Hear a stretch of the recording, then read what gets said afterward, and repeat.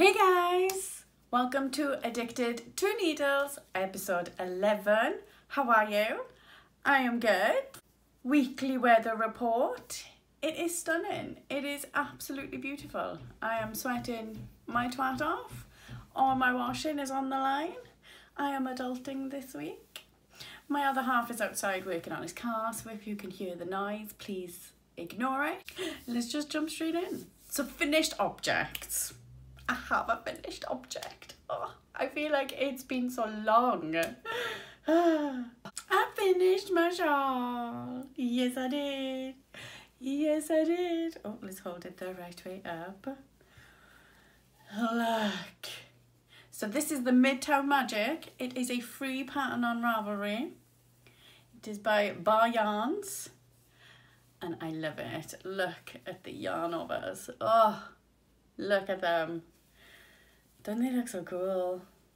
Oh, I really enjoyed this pattern, like a lot. The yarns. Hedgehog Fibres Granite is the grey, and my contrasting colour is Jellybeans Yarns, and the colourway is Shipwrecked. I love this shawl. It's very nice, you know. Added to the pile of shawls that I'll never wear. But I do like this one. It was an easy make. Wasn't difficult at all. I haven't blocked it yet, hence all my ends are all over the place because it's quite small. Like, really small. So I'm hoping, because I thought, like, on the picture and the pattern, it looked like it was quite wide. So I'm hoping if I block the shit out of it, then it'll be bigger and wider. But yeah, I love this panel. Oh, I love that panel. That was my favourite. It was a bit of a bitch though. It was like 40 million rows of yarn overs and knit two togethers. But yeah, I finished it. I did. Don't you just love it? I really like it. And it's so squishy and so soft and I love it. And like, I finished it and my other half was like, okay, you know, there's another shawl you'll never wear. And I was like, I know, but it's like a 30 quid shawl. It's funny, isn't it? You spend all that money on the beautiful yarn. And I don't know, I love making shawls. I didn't, but now I do. I love making them. I can't stop like fiddling with it and showing it and squishing it, and oh, it's very nice. It is very nice. So that is my only finished object. I haven't done much knitting really, apart from the only whip that I have. I have a skirt that my other half made me, and I want to wear it to Wonderwool, which is next month, April 29th. It is a wool festival in both Wales. But I was like, I haven't really got, like, it's a high-waisted skirt, so I wanted like a cropped sweater to wear with it. And I was looking and I was looking, and I didn't particularly want to pay like 6 quid for a sweater that you're only going to get half of. And I wanted to try and I wanted to try waist shaping because I've never done waist shaping before. And I wanted something that will like come in a bit, and positive ease and stuff like that. I don't understand any of it. The only other sweater I've ever knitted is the flax sweater, and that has no shaping in it whatsoever. So I looked, and I came across this pattern, and it's a free pattern on Ravelry. And it is called Cropped Sweater for Winter by Andy Satterland. So that is the sweater. Don't it look beautiful? Don't it look beautiful?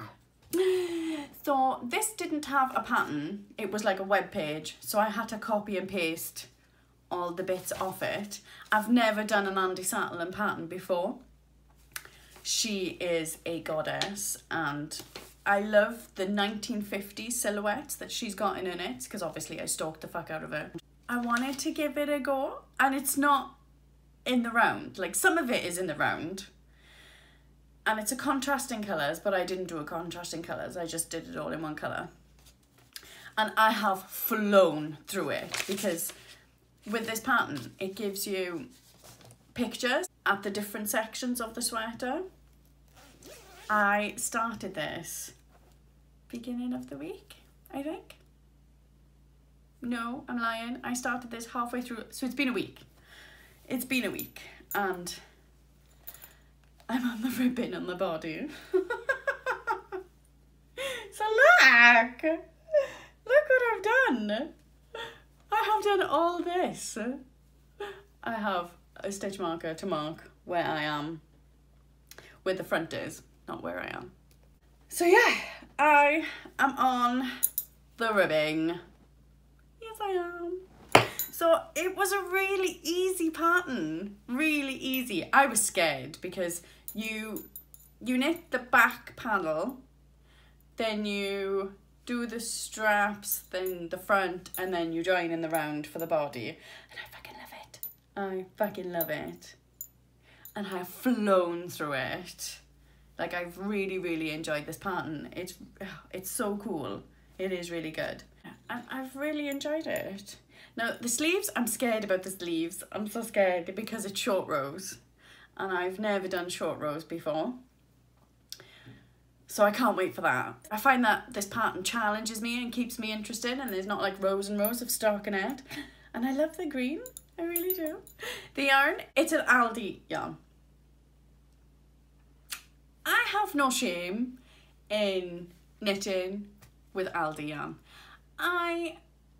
Even though I've dipped my toe into the indie dyer world and I have a few skeins here and there, I am not fully committed to making an entire sweater because there is some meat on my bones, and you're paying roughly 15 to 17 pounds a skein. That may be 5 skeins. That is a lot of money to spend on a jumper. And considering that I hardly ever wear my knits, I am not there yet to make such a committed decision, you know. So I decided to use Aldi yarn, and I'm okay with that. Yes, I am. Yes, I am. So it is the So Crafty, the colorway is woodland, and I just love the green. I absolutely love the green. I'm into greens lately. And yeah, it cost me like £5 for 4 balls. So I'm totally okay with that. And I love it. And it is so nice to knit on bigger needles because I do love my sock yarn, but this is a DK, and I think that's how it's flown so much, and I've loved it. I did have to swatch, and I'm so glad I did, because I was going to do it in a size 4, and I was like, yeah, it'll fit me, yeah, it'll fit me. So I swatched, and I think my stitches were right, but my rows were wrong, so I went up a size to a size 5 needle, and this is fitted like the way it's meant to fit, you know. If I'd done a size 4, it wouldn't have fitted me. So I'm so glad that I went up a needle size and I swatched, because I never swatch, never. And I love it. And this is all I've knitted on. That's it. This is all I have knitted on, and I fucking love it. I really do. So yeah, just the 5 million rows of ribbon, and then the sleeves, and then you pick up for the neck, and it is done. It is done. I love it. And I think I really will wear it. I think I will. Watch this space. Is it for my knitting? But I have been doing some sewing. I know. I am far from seamstress extraordinaire, but I have tried to make a pencil skirt. A freaking pencil skirt, and I made it like with elastic and everything. I fucking love it. Look at it. I will never use like knit fabric ever again. It was my first time, and it slips off the machine because you can't pull it. You can't move it, you can't do anything at all with it, just in case it stretches. And I hated the fabric. I loved making the skirt, but I also felt like it was a little bit too easy, you know? I felt it was a little bit too easy. I didn't feel like the massive amount of accomplishment for like making my first garment by myself. It was just like, oh yeah, I did it. You know, I did it. I made a pencil skirt with elastic. And yeah. Yeah, I hemmed. I did hem. Yes, I did. And yeah. So as much as I am like pretty overjoyed with it, I'm not like blown away like it's an amazing accomplishment. Or am I just being too hard on myself? I don't know. But I wasn't like, oh my god. I was just like, yeah, I made a pencil skirt. Yeah. So I did that. And we went fabric shopping.